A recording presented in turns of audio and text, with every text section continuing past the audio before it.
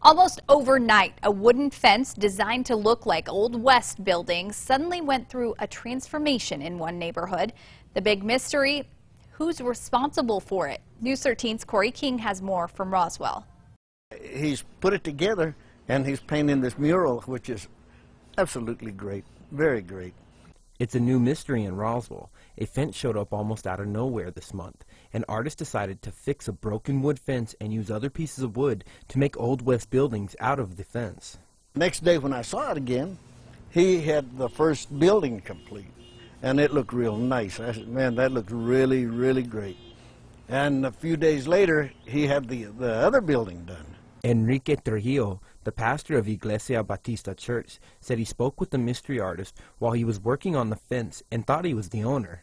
But the next day, the real owner of the property showed up wanting to thank and pay the artist for his work.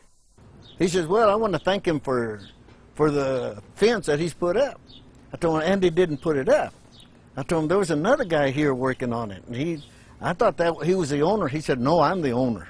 The owner left a message on the fence for the artist to contact him, so he could thank the artist for what he has done. The fence can be seen along Garden between Alameda and Tilden, which surrounds a vacant lot in a rundown area of Roswell, which the pastor says people tend to avoid, and this may change that.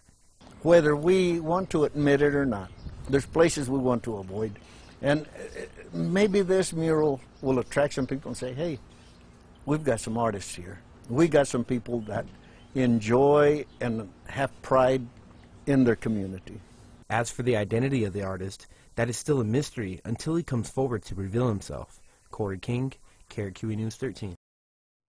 If anyone would like to donate paint or other materials, stop by the Iglesia Bautista Church in Roswell and they will get them to the mystery artist.